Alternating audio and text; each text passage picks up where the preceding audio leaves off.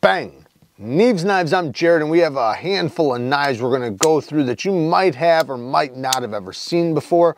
This is the KETUO TELSON, and it's pretty interesting because this blade, it's almost like it's glass blasted or something. It's like the one step before a mirror polish. It is very, very fine. You can't actually see through it. It is reflective, but it's different because it's not like a bead blast. It's much, much finer. That's why I call it maybe like, I don't know, a glass blasted for like a long time. Anyways, titanium frame lock with this beautiful multicolored G10 that actually pops with the color of the pivot collar and the hardware. A very comfortable flipper tab. Well-tuned detent. The detent is perfectly well-tuned, especially for this comfortable of a flipper tab.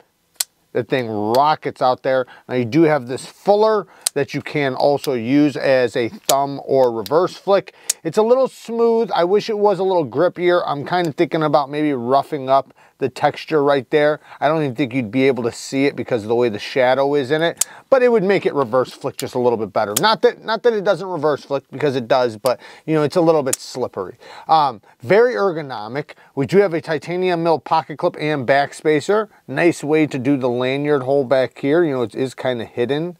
But very comfortable in the hand, and the sheep's foot blade, M390 steel, is going to cut very, very well, and it's going to be great for EDC tasks. This is a pretty good knife. Next is the Fox Moonstruck. Now the Fox Moonstruck is made in Italy, and it is a Karambit style knife with the wave feature. Now, this one is a Brightened Blades design, which is a group of ladies that helps make knives and designs and does collabs for the ladies out there. So they help collab with Fox Knives, and you know, I think they have their own stuff too, or I know they do, you know, is specifically for the ladies. However, this is still a Karambit knife. It's just a Karambit knife, whether a man is holding it or a lady's holding it, and I think they have lots of different versions of this, but it has Elmax steel. Very, very pokey hawkbill blade. This thing is nasty, super nasty.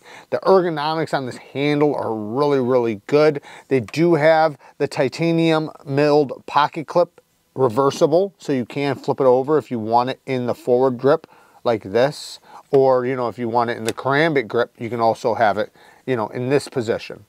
It is a titanium frame lock with carbon fiber. And I like how they mix the titanium and the carbon fiber, kind of reversing it. It's really cool. The flipping action, very snappy detent. I gotta give them credit, very, very, very snappy detent. And then you have this hole deployment that's pretty easy to get to. Again, super duper snappy. You can also thumb flick it.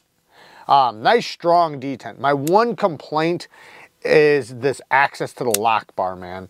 It's a very strong lock bar. So, you know, one, that's going to be good because, you know, it makes it rock solid, right? This thing is very, very solid. And when you feel the lock bar tension, you're like, oh yeah, of course it's super solid. It has a very strong lock bar, but then they didn't cut back the access to the lock bar, and that kind of fumbles the bag. I struggle sometimes to disengage it. Now, to be clear, you're mostly worried about opening it, right? So that's, you know, and it rapidly deploys. The deployment's great, but I can't stand, you know, poor lock bar access, especially with a strong lock bar tension, which this absolutely has very strong lock bar tension.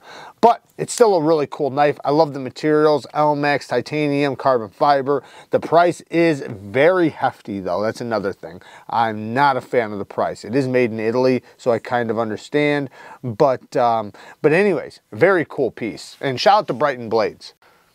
The Jerry MOEN tooling. Now, I personally love this knife. Now, I know some people are going to say it is a little expensive for RWL 34 steel.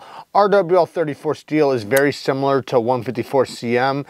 The custom maker that designs this, because this is OEM'd by Riat, but But Jerry MOEN, he does make custom knives, and he loves using RWL34, so that's what he used on his production knives as well. But this knife is so interesting to me because it's unique, it's different. It's not like everything else you see out there. The deployment options work great. This is a super duper functioning blade shape. I love this blade shape, and this is one of the best handles you could ever ask for a pinch grip. I mean, because it goes from skinny to fat, this thing fills your hand really, really well. And for pinch grips, man, utility cuts, it feels like it was made for it. Like, this handle is so perfect for EDC. I love this handle. The jimping on the spine is really nice, very grippy. You got it all the way around. It does have a hidden lanyard pin. It has the ceramic ball clip, and this one actually works somewhat decent.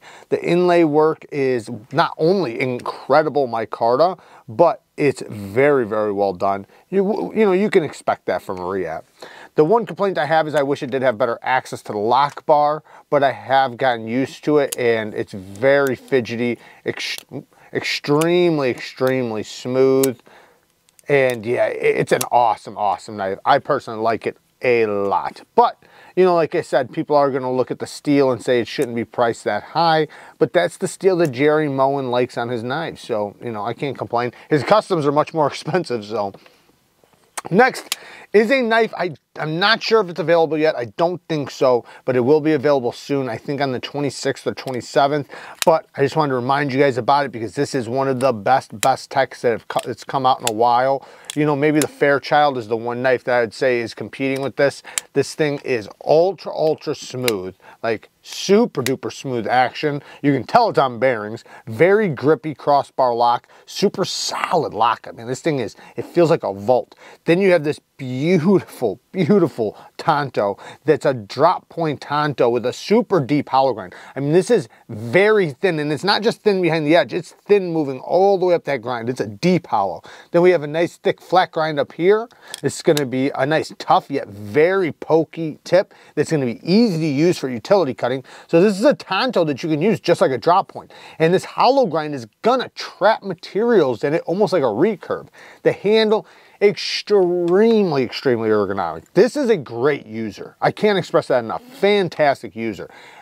It does have the big hardware that we expect from Poltergeist Designs, because it is a Poltergeist design. It is a titanium bolster, not a bolster lock, but a bolster knife, you know, because it's got the titanium bolsters with really good quality micarta.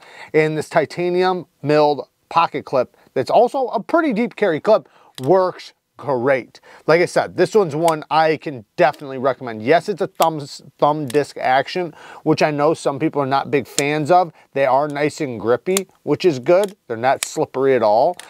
The BESTECH CETUS is an awesome, awesome knife. I'm really, really digging this one.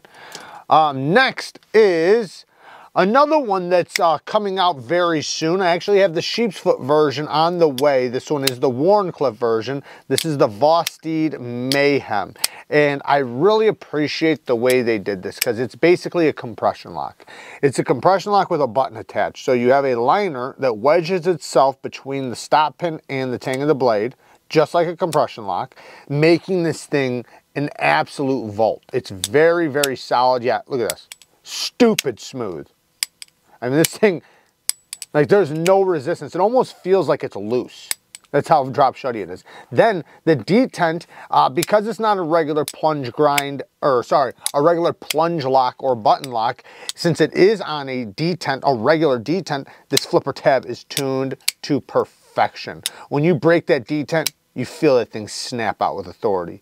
And then that button, nice, easy access, and very, very well placed. Then the hole deployment, equally as good as the flipper tab. Very, very well tuned detent for the thumb or reverse flick. You can choke up. I'm not a big fan of the dual grind, you know, having two different grinds here. That's not really my style because I don't want my edge bevel to thicken up back here.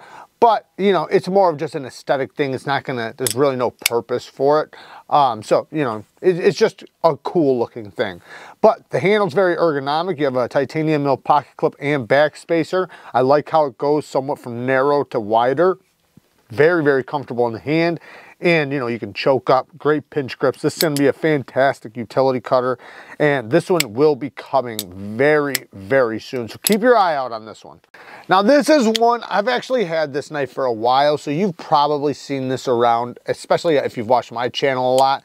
This is the TWOSUN TS380, and I think that this is a fantastic example of a hard use knife as far as a frame lock goes.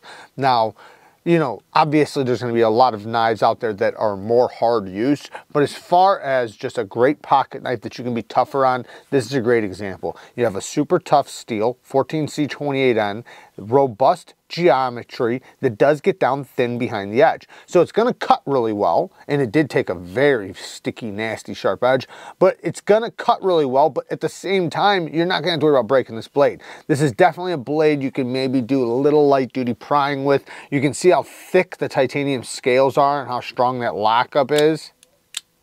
Really good quality carbon fiber. The overlays on the carbon fiber are contoured, so it makes it mega comfortable. When you grip onto this, it does feel like you're holding onto a fixed blade. It's that comfortable. And then you have great access to the lock bar. It's very, very smooth. You have the reverse flick, thumb flick, or the flipper tab. They all work really, really well. And the clip is another one. This clip works great. So basically everything about this knife is good. You know, even the sharpening tool and plunge grind's good. Full titanium backspacer. It's such a solid built knife, and this is one of the good ones from TWOSUN. This is a great example of a knife from TWOSUN that you can get for a fantastic price, and you're getting what you pay for and then some. You know, and like I said, this is a tough knife. This is something that you can just, once you get in hand, you're like, yeah, that's a tough knife. You know, you can really feel it. But at the same time, it's a great EDC knife, and you know, it's definitely a large knife, so you know, you definitely have to like large knives. It's got some weight to it, but what a fantastic build. They did a really good job on this one. There's just some knives that TWOSUN does, and they just knock it out of the park. So anyways, work hard, stay tough. Society's relying on you. Until next time, peace.